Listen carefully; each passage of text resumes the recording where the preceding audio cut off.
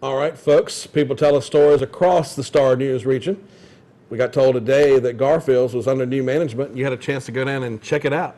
Yes, with Pat and Brenda, they were definitely hard at work. I mean, everything was cleaned, everything had been taken apart, and in order to be cleaned, the interesting thing was the stock shelves, which you'll see in the footage coming up. It was completely empty, and what she had said to me was, "This is how they left it," and I didn't quite understand what she was getting at with that, as in, you know, was it you had to clean it or Yeah. what? But apparently they had taken all the stock from there. I mean, the previous owners, the previous renters, leasers, whatever proper term is, they'd taken all the stock out of there. Apparently, as she says, in the middle of the night, they just came in and walked out with half a load of lemons, as you know, to my understanding. So it's very, very interesting in the way that the place was left. When we walked in and just the way it looked, you could tell that it was a little out of disarray. You know, just a lot of cleaning needed to be done.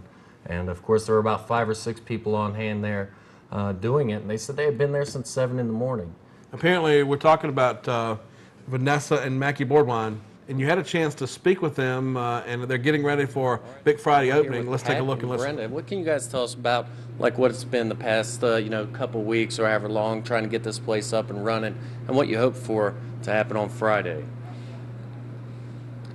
Well, my girl that leased the building, her family carried everything out in the middle of the night Friday. Cleaned what little stock I had left. We didn't know that they were closing, but the rent was due the first of the month, so I didn't get it, so I figured something. So my son came down Saturday. It was locked up, everything gone that they could carry. So we tried to get it back together. I didn't think she's going to stay long.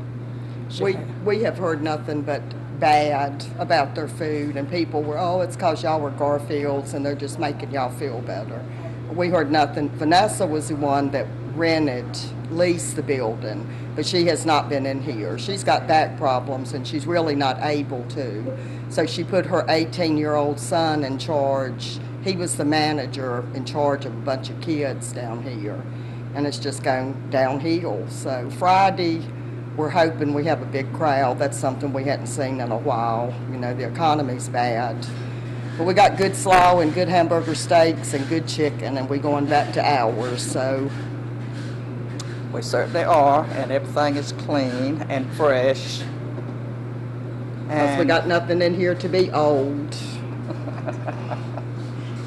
All right, well, thank you very much, ladies, and everyone. All right, so it looks like they want to get the message out that Vanessa and Mackie are gone.